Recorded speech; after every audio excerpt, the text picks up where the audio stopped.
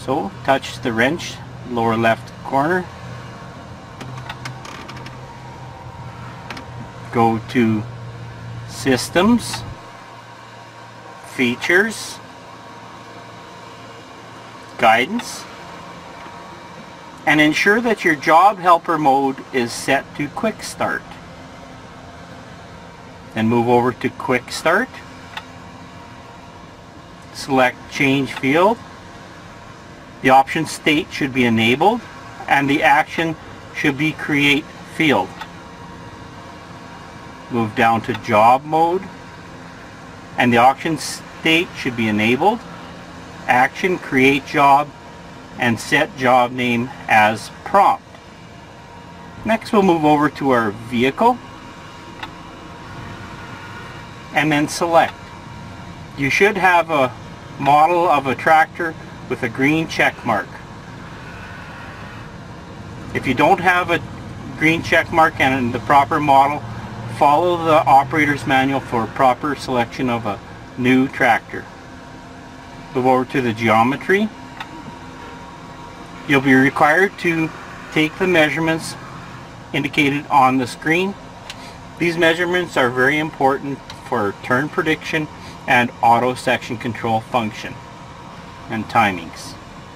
Move over to Implement, up to Select. You should again have your current profile.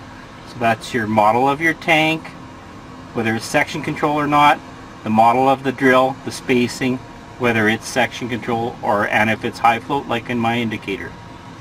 And it should have a green check mark. If you don't have that model, follow the operator's manual for proper setup and selection of a new model. Next we're going to move over to Seeder, up to Granular, up to Tank, and under the general settings set a preload time of 5.0 seconds. Move down to tank number 1, and for each of the tanks on a trailing unit, set the on time to section location at 0.8 seconds as well as the off time to section location at 0.8 seconds. Please refer to the setup instructions and videos for sectional control timings. Move over to drive setup, and under each of the tanks you need to enter which auger it has. This one we have high output on tank 1, so on and so forth for the remaining tanks. We will now move back to operator inputs and up to keypad. We have a switch box in the cab and one on the tank. We can assign buttons to the switch boxes. For demonstration and functional test purposes, we'll assign button A to increase the tank rate, button B to decrease the tank rate, and button C to prime. The tank switch box comes default button A enters calibration mode. We'll now move back to the geometry, and for our boom 1, which is full width, and then boom 2, which is the section control. If you have a Bourgault selected drill, our example has a 3320 66 foot on 10-inch spacing, these measurements will be auto-populated. If you have a competitor's drill, please refer to the Bourgault manual for proper instructions on how to enter new measurements.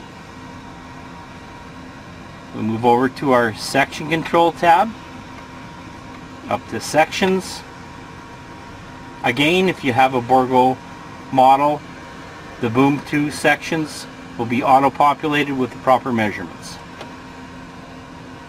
Go up to the section switch. Enable your virtual switch box.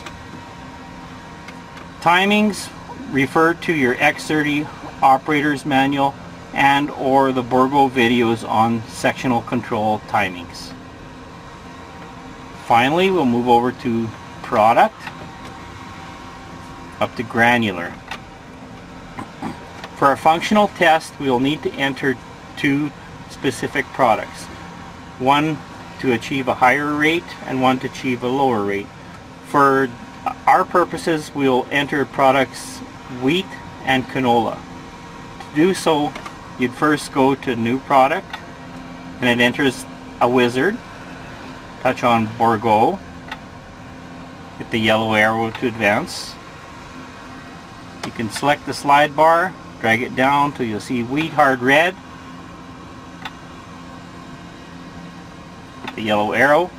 Then we're going to rename that product. For this demo, we'll enter it as test.